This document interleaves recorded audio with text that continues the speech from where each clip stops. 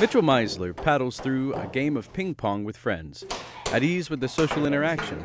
But that wasn't always the case for this 16-year-old living with autism.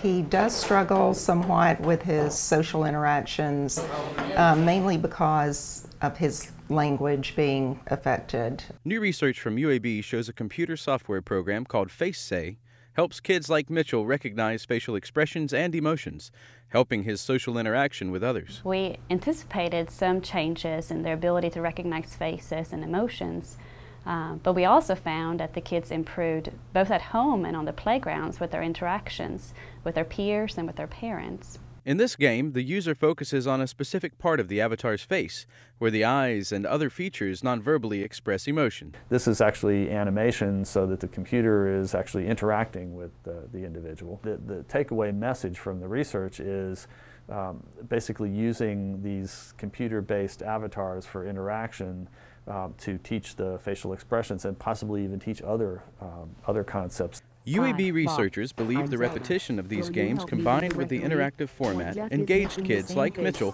who says he loves computer games. Yes, I do.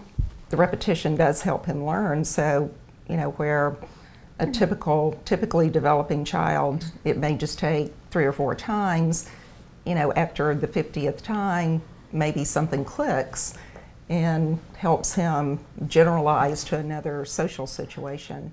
He's really learned to read those emotions, to know if I'm happy or if I'm angry, and then even more of the complicated ones like if I'm worried or if, of course, sad.